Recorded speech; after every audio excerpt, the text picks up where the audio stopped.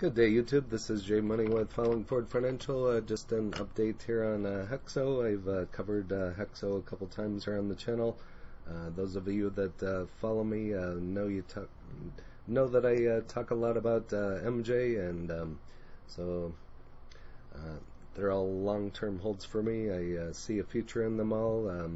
Whether you like them or not, there's definitely a future in them. They're not going away. They're just getting more popular and on the way to legal on the federal level. So, but back to HEXO. This is HEXO, and ticker is HEXO, so it can't get any easier than that. Here's a look over the last 3 months. Not too great. Down, we'll just call it 23%, and the last month down 30%, so even worse. Could have been watching it, and if you can do an option on this one, that would be a good option on the way down. And here's a look at the last week, so down 0.48%. And here's a look today. So it looks like it started off at 429 and went down to 409, and then it was right now at 416. So I have 3 shares of this. The reason my cost basis is so high is because it did a split. I'll show you that here in a moment. If you don't know what HEXO is, they're a MJ company which creates, distributes products to serve the global MJ market. Been around since 2013, 4.49 million shares, and a $833 million market cap.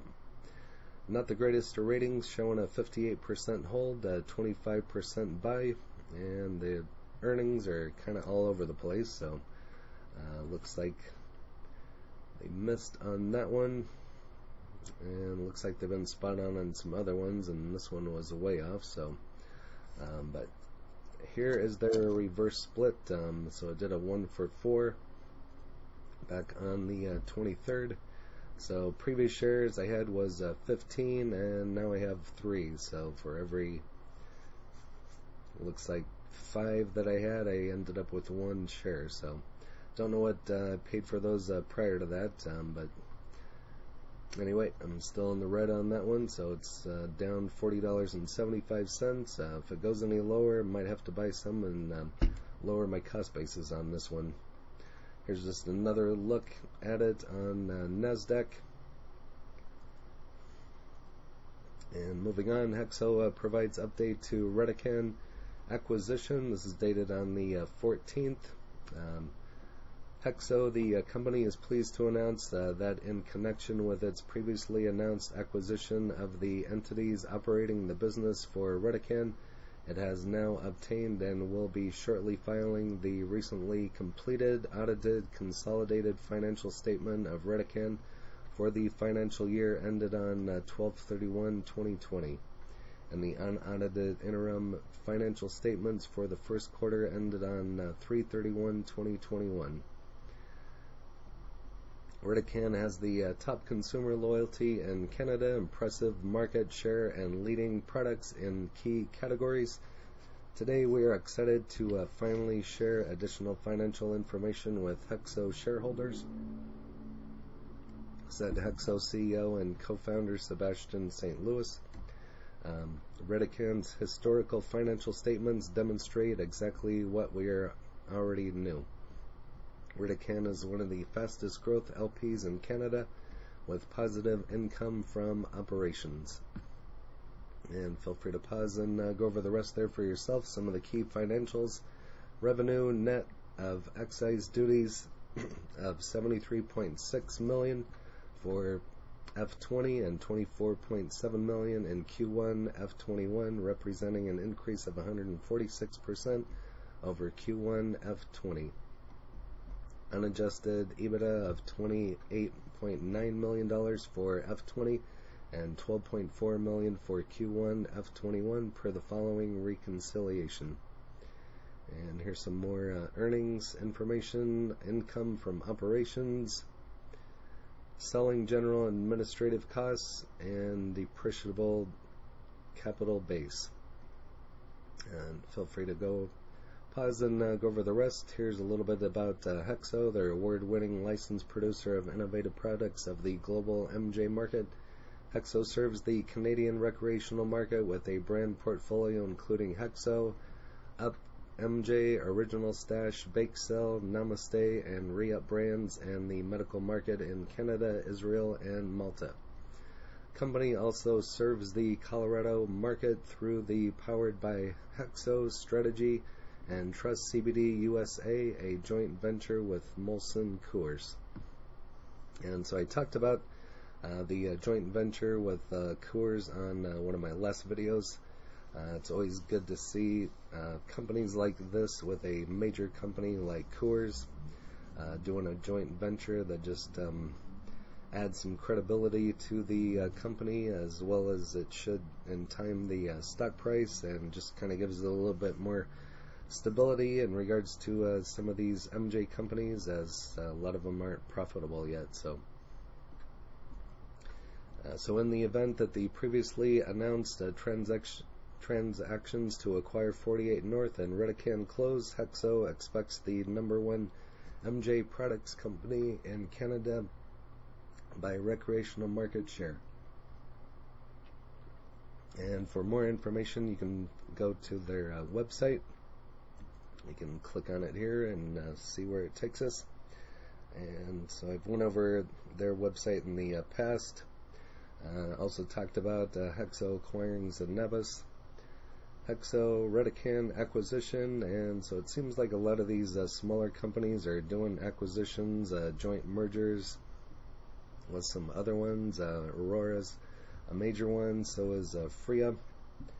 I've talked about those on the channel here as well, and own both of those stocks. So here it talks about HEXO provides update on Redecan acquisition. You can go there for more information. You can find all this on hexocorp.com. Leading producer of quality MJ products. 600 plus employees, 400 plus points of quality control, and I would assume every one of these will just continue to grow as time goes on. There's a lot of these products a lot of people use, and like I said, they're not going away anytime soon. They just get more popular and more widely used, and so therefore the stock price should continue to go up. Better MJ stock, HEXO versus OrganiGram. I've talked about OrganiGram on the channel here as well. Expected to see impressive growth in the next 5 years. With that in mind, which MJ stock, HEXO or OrganiGram, is currently the better buy? And so like I've said in the past, all of these are at least a bare minimum of 2 years, probably more like 5 years. If you really want to get the biggest return on a lot of these, I would hold them for a decade. Again, I don't give tax, legal, or trading advice. I'm just stating an opinion, and you'd have to do your own due diligence on these, but I'm just telling you what I do with these. But definitely a long-term hold. So the MJ market is expected to grow at a CAGR rate of 18.1% between 2021 and 2026. The solid growth rate is expected to be fueled by the proven medicinal usage of MJ, legalization of MJ at a higher pace, and further diversification of the MJ product portfolio. The market remains highly volatile amid investors' concerns regarding negative profitability and rapid increase in the competition in the given market. As a result, the ETF MG, and I've talked about this one on the channel here as well, the ticker is MJ, lost around 10% over the past month, compared to the Spider S&P 500, 3% gains over the same period. If you're going to get into MJ, I would check out my ETF videos as well. Those are a little bit more stable. You do get a dividend with some of those. You're not going to get rich off of it unless you have a couple thousand shares, but something is better than nothing. So if you just own HEXO or OrganiGram on its own, you're not going to get a dividend like you would with the ETFs. Keeping that in mind, today we're going to analyze and compare two MJ stocks, HEXO and OrganiGram. And so HEXO recently quarterly performance on June 14th announced the third quarter earnings results. In Q3, HEXO revenue was up around 2.3% on a year-over-year basis to $22.7 million. However, the company failed to beat Wall Street consensus estimates of $34.6 million, missing by a whopping 11.9. So unfortunately they missed it. And feel free to pause and go over the rest there for yourself. The liquidity position as of April 30th, the company had a total cash of $81.03 million, as well as $19.04 million in trade receivables, and total debt of $73.9 million. As the 9-month ended April 30th, 2021, the company decreased its cash burn rate from 16.8 to 16.8. Based on that, we would expect a cash on hand to be sufficient for the next 12 months. Here kind of goes over some analyst estimates and valuation. And again, you can find all this on stocknews.com. Recent quarterly performance for OrganiGram, or OGI. Reported earnings for the third quarter in 2021. The total revenue has risen 13% year-over-year to $20.3 million, beating Wall Street estimates by $6.72 million. OrganiGram net loss decreased 94% to $4 million from its year-ago valuation of $89.9 million. Company's EBITDA loss came in at $10.78 million compared to $2.1 million in Q2 of 2021. However, the adjusted gross margin stood at -4% compared to plus 23% a year ago, which could be a concern for investors. Here it goes over liquidity position as of May 31, 2021. Company had a total cash of $55.88 million and total debt of $49.77 million. So you can leave in the comments which you like better, HEXO or OrganiGram. I'm slowly going to scroll through the rest of this article for those of you that like to pause and go over the rest there for yourself, as there's still quite a bit more information left there. And again, you can find this on Stock News. And so I own shares of both, and like I've said on other videos, I like to diversify into quite a few different of these because they each have their own niche, and whether it be a CBD or gummy or product that kind of stands out, and you never know which one's going to take off, so I like to diversify into quite a few of them. So this one goes over why HEXO stock has climbed 14% so far in 2021. This is just dated on the 19th. So a couple days ago.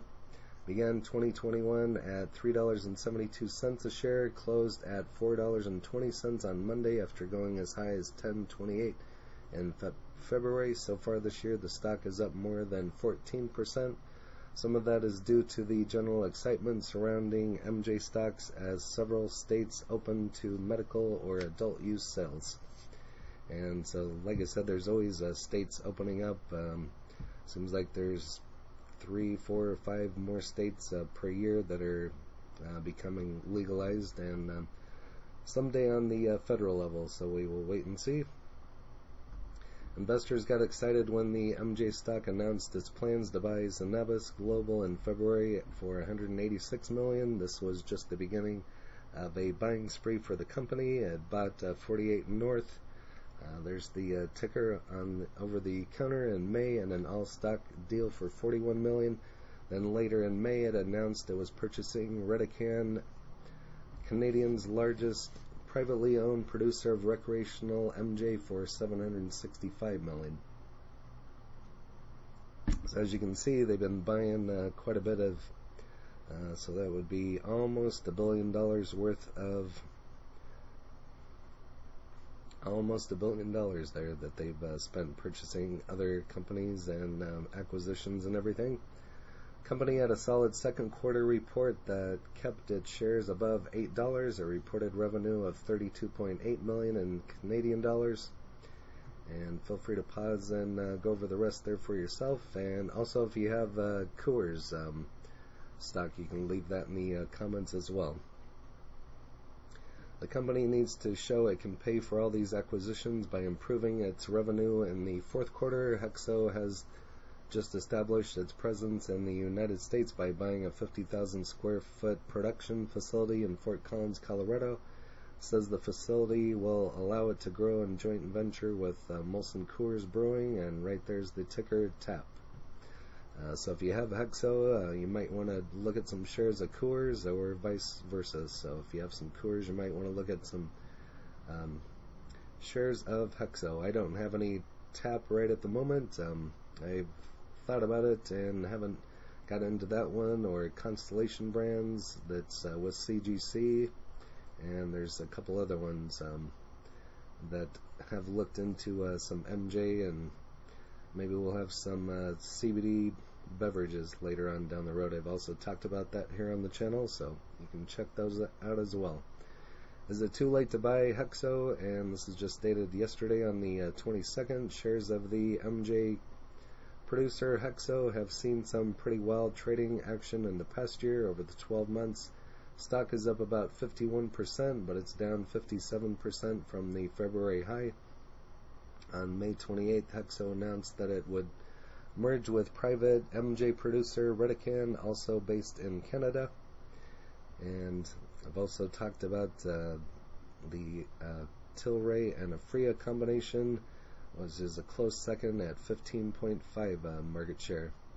Acquisition will close the HEXO about 925 million Canadian dollars in cash and stock.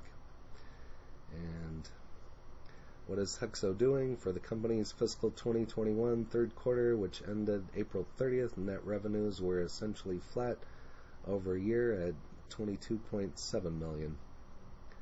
And so a lot of good things going on with a lot of the MJ companies and acquisitions and growing and everything, and how one MJ packaging company is trying to stop ocean plastic. And it's kind of interesting. So Dymapack, a manufacturer of child-resistant packaging solutions for a variety of applications and industries, including MJ, announced a partnership with social enterprise Plastic Bank to stop ocean plastic. And we'll see how far they get with that.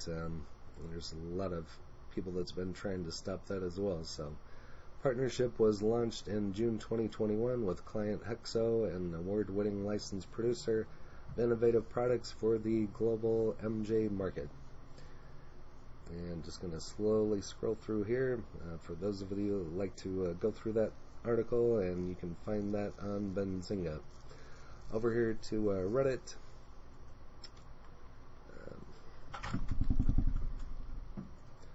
One moment here.